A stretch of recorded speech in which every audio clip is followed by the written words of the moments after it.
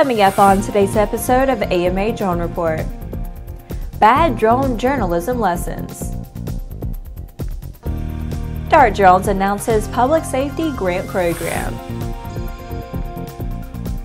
And Olympic drones thrill world.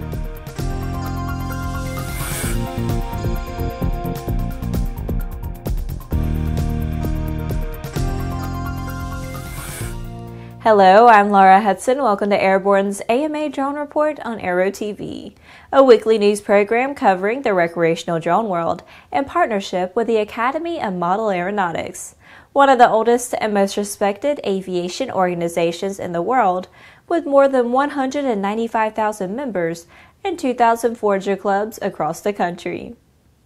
Good drone journalism is not exactly easy, but neither should it be all that difficult with just a little effort.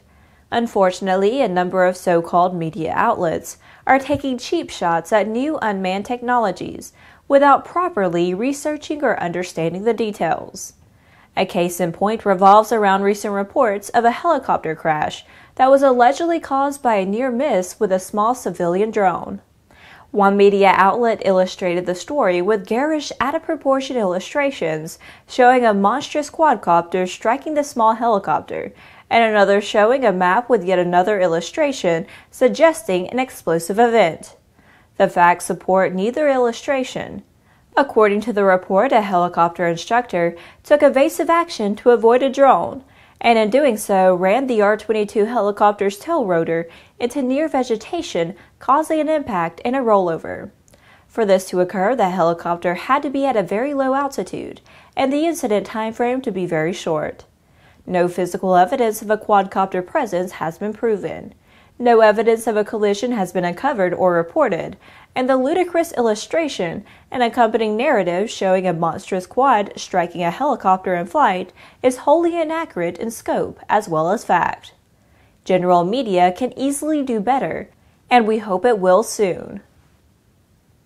In the next Drone Minute, let's take a brief look at a few of the shorter stories that are making the rounds of the small UAS and hobby drone communities.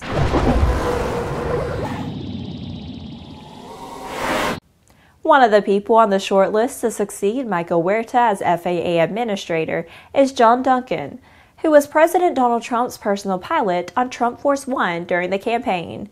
Trump has reportedly told several administration officials and associates that he would like to see Duncan in the position.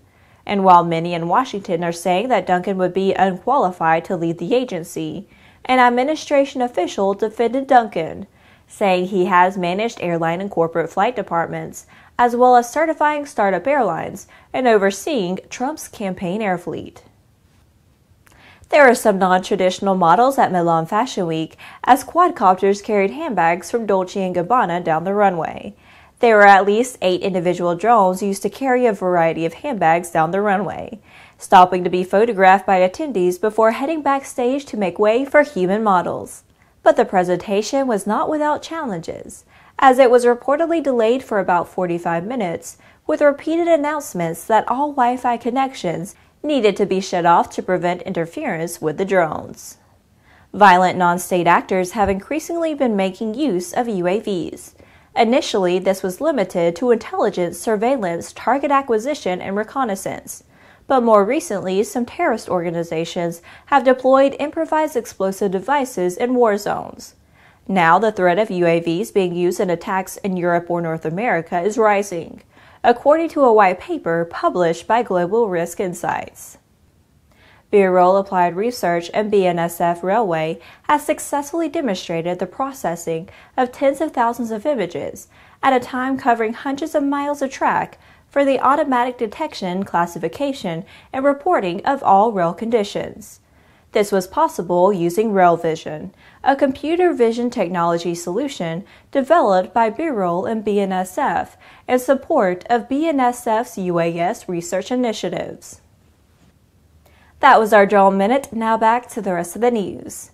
DARTdrones has pledged $100,000 in drone training grants to public safety organizations. A year ago, the small team at DARTdrones eagerly awaited their moment in the spotlight, preparing to be featured on Shark Tank. Since that time, the company tripled the size of their team, expanding training to 40 cities across the country, and added curriculum that provides police, fire, and federal agencies with drone training. DARTdrones has trained over 70 police and fire departments and utilizes flight instructors with both public safety and manned aviation experience. Recipients of the DARTdrone Public Safety Grant will be awarded full or partial funding for their initial training needs, potentially including basic flight training, Part 107 test prep, search and rescue training, accident investigation training, aerial disaster response training, and a number of consulting and legal documentation writing services. DARTdrones Drone Academy already offers a number of free resources online for public safety departments, including starting a drone program with your police department, starting a drone program with your fire department, and the Live Saved with Search and Rescue Drones 2017. DARTdrones is working with other drone software and services companies to expand the reach and offerings of this grant. During the Olympic Winter Games PyeongChang 2018 closing ceremony, 300 Intel Shooting Star drones took flight to celebrate the athletes who competed in this year's games. The aerial performance painted colorful illustrations in the sky, including the Olympic mascot Soohorang the white tiger, who comes running in above the stadium, cheering on athletes and creating a heart outline in the sky. The Intel Shooting Star drones created a volumetric heart, symbolic for gratitude and love towards the Olympic athletes. Previously, Intel kicked off the Olympic Winter Games with a Guinness World Record title-breaking performance of more than 1,200 drones flown simultaneously during a pre-recorded broadcast for the opening ceremony.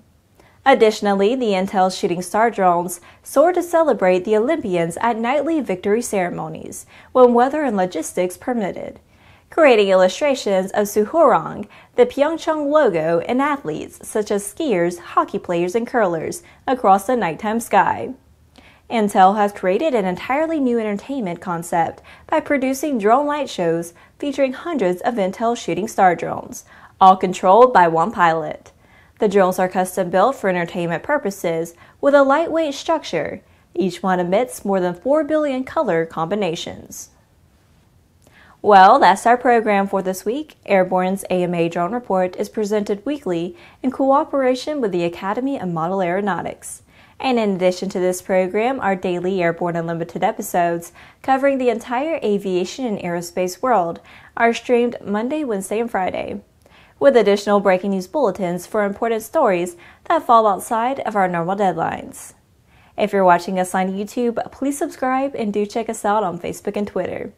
Get comprehensive, real-time, 24/7 coverage of the latest aviation and aerospace stories anytime at aero-news.net. And more information on the exciting hobby drone world at modelaircraft.org. We'll see you next week.